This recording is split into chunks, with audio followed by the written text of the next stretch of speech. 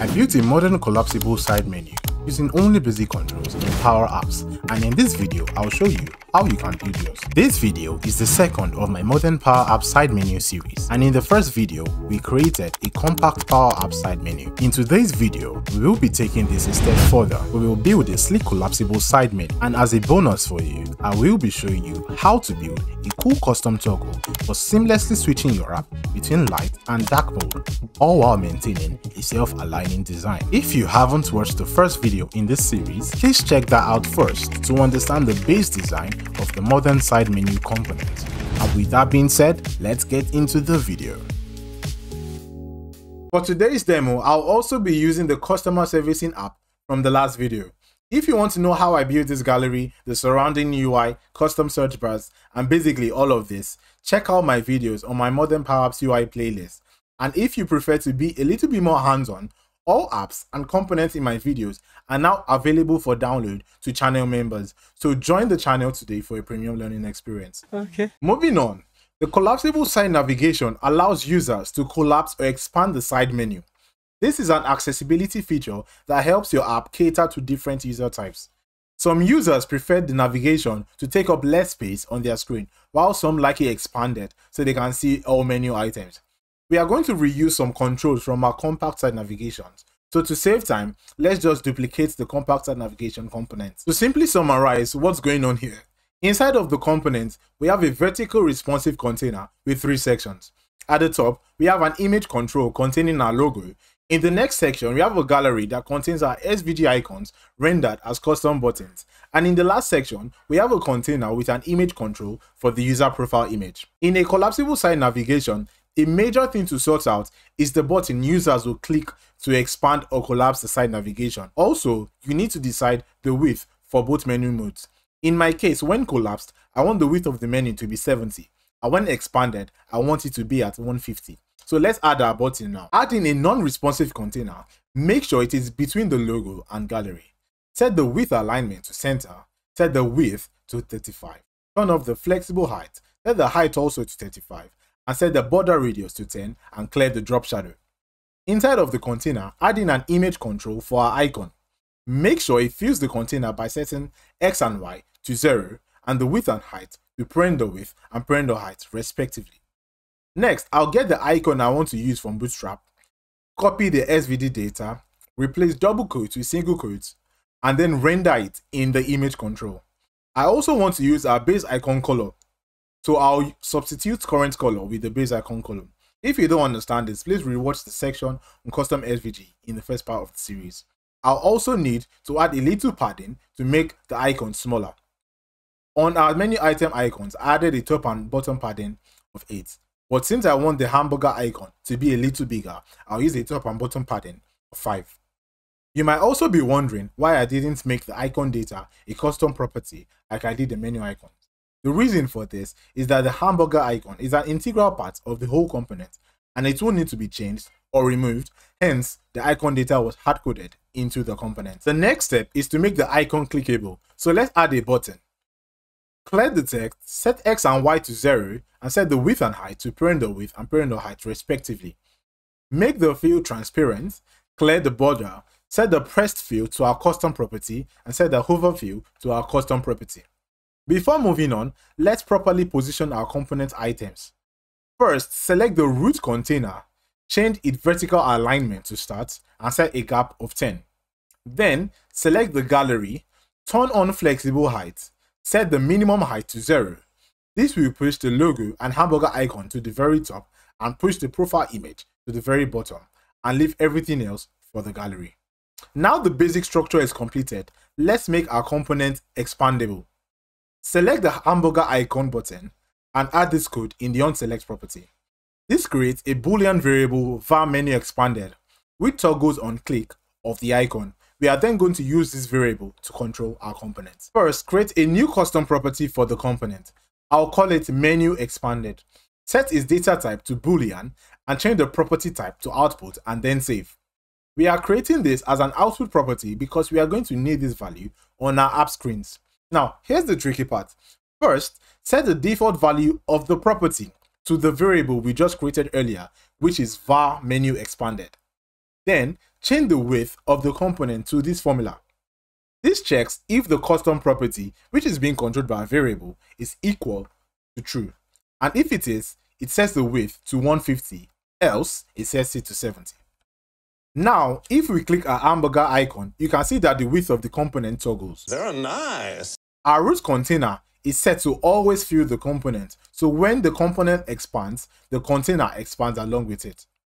The next thing to do is to start configuring the controls for the expanded view. Starting with the logo, I want to use the full logo and not just the icon when expanded. To do that, I'll first create a custom property logo_expanded and set the data type to image and set the default value to my full logo. Then, in the image property of the image control, add this formula.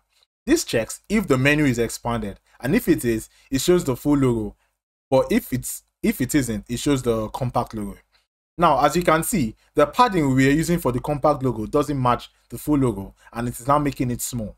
So let's modify a custom property that controls this.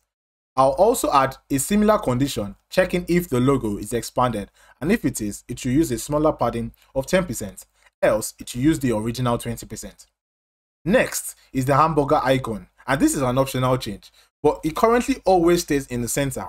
However, I want it on the left when the menu is expanded, but in the center when collapsed. So let's modify its width alignment. I'll first select it and change its aligning container property to this formula. This uses the start width alignment when the menu is expanded, but it uses the center width alignment when the menu is collapsed. Now let's tackle the menu items. I want to shift the menu icons to the left and position the menu names on the right. To make this happen, we'll work within the gallery. Inside the gallery, there is a template container that fills the gallery's template, and within that, we have a container housing the button and the icon. The container is currently set to stay centered in the template, and we'll keep that as is. The height is good too, so no need for adjustments. However, we need to tweak the width to fill the template container. So let's set up a condition. If the menu is expanded, we want it to use the parent width, hereby filling the parent. But if it is collapsed, we want it to use its own height, hereby creating a square. And when we test it, you can see how it reflects.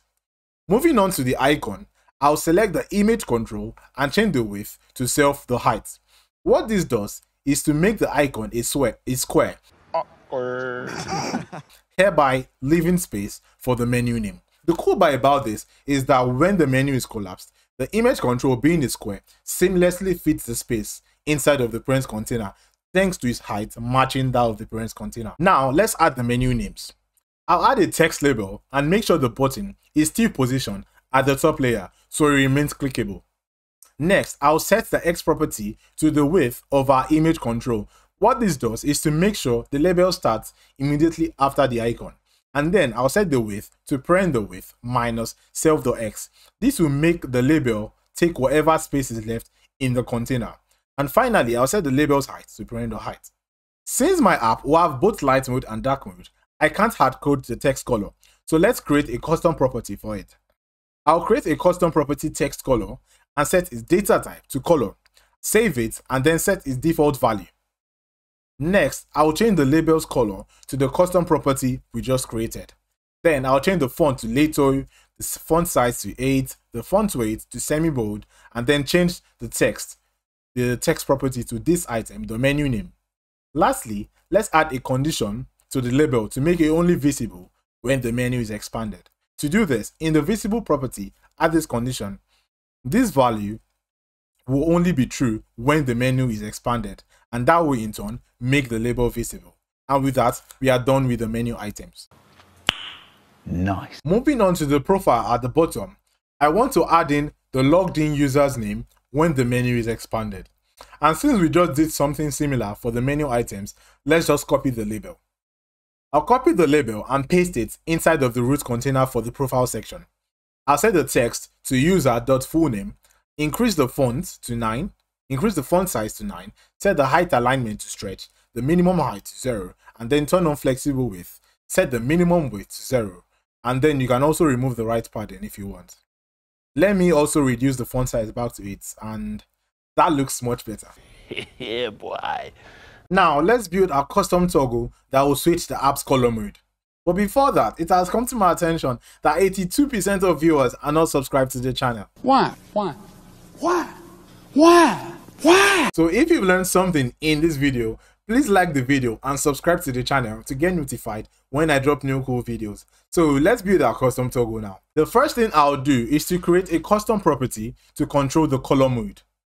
Add a new custom property, app color mode, set its data type to text, save it, and set its default value to light.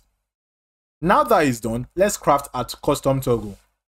First, add in a non-responsive container, then set the width alignment to center, set the width to 60 for now, turn off flexible height, set the height also to 60 for now, clear the border radius and drop shadow for now also.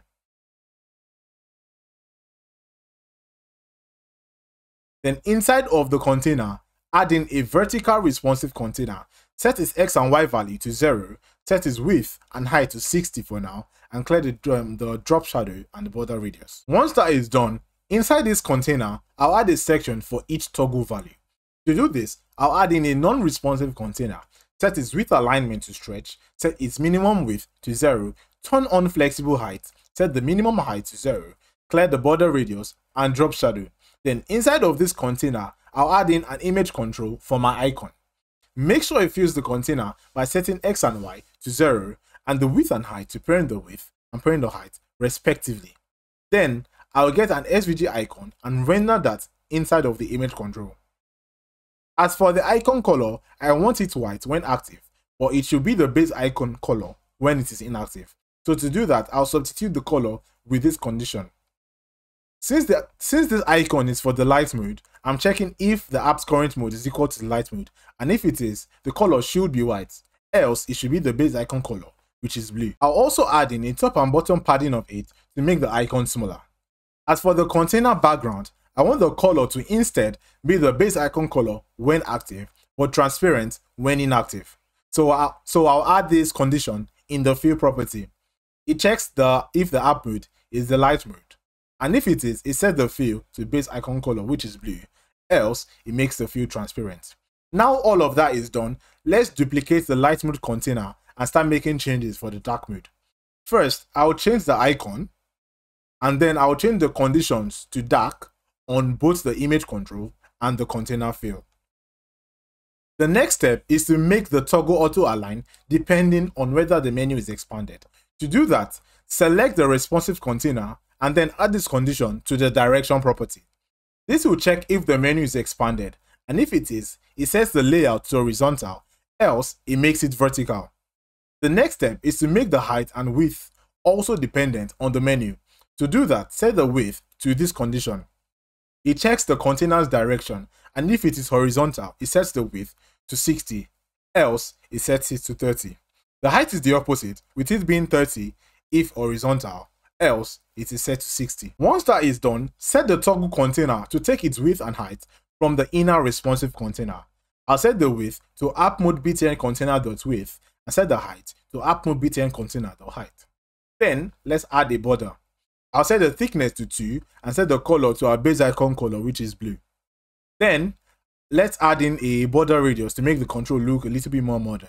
I'll add a border radius of 20, and I'll also add this border radius to the individual toggle sections. So let's test it out. Now you can see our custom toggle auto-aligning depending on the menu mode. I like it a lot. Then let's make the toggle clickable. I'll add in a button control. Make sure it is positioned above the inner container. Clear the text. Make it fill the container by setting X and Y to 0 and the width and height to parent the width and parent the height respectively. Next, make the fill transparent. Clear the border. Set the press fill to our custom property, which is the transparent black, and set the hover fill to our custom property, which is the lighter transparent black. The last step is to configure how the button will work. This is a component, and we want the button to modify app data outside of the component. So there are two ways to go about this. The first method is to enable enhanced component properties, which is still an experimental feature as at the time of this recording, and then create an event custom property. This kind of custom property allows to add behavior code as a variable on the component. For example, I can set the default value to a function that modifies a variable and then run that on select of my component button. However, since this feature is still experimental, it's not yet advised to use this for your production apps. The alternative is to enable your component's access app scope. This gives your component access to your app data and the component is no longer explicit. This allows you to directly add in whatever behavior you want in your component button and it will modify data outside of your component. Ideally, I prefer the first method because I think reusable components should be explicit from app data. However, for now, I'll use the second method. I'll first enable access app scope and then add this code in the onSelect property of the toggle button.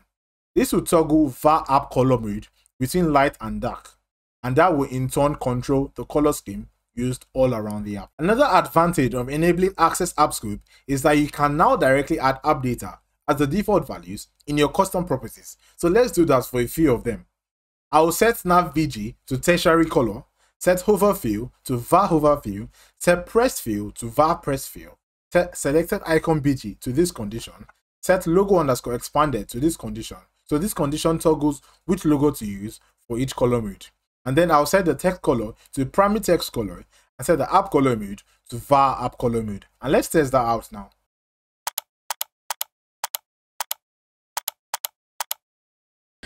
Sensational. Nice. Now our component is done, let's add it to our screen. It's the same process as when we added the compact site navigation. So make sure your screen is divided into two using a horizontal container and then add your page content on the right, add your site navigation on the left. The only difference is that you should make the width of the menu container dependent on the site navigation. To do that, just set its width to your site navigation width. This will make the width adjust automatically depending on the menu mode. So when the menu expands, the menu container expands along with it to create space for it. And when it contracts, the menu container contracts also. So once that is done, make sure all your custom properties like the menu content and the current menu ID are all set correctly. And once all of that is done, you're ready to add it on your other screens. So I'll add it on all the other screens and let's test that out now.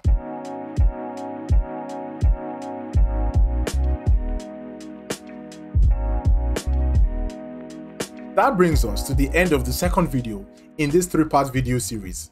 I hope by now you should be able to create a modern looking collapsible site navigation menu. In the last video of this series, we would cover the multi-level site navigation design and also learn how to build it as a component. If you've enjoyed this video or series so far, or you've at least learned something, please like the video. Also, subscribe to the channel and hit that notification button to get notified when I release the next video in the series. Thanks for watching, and catch you in the next one.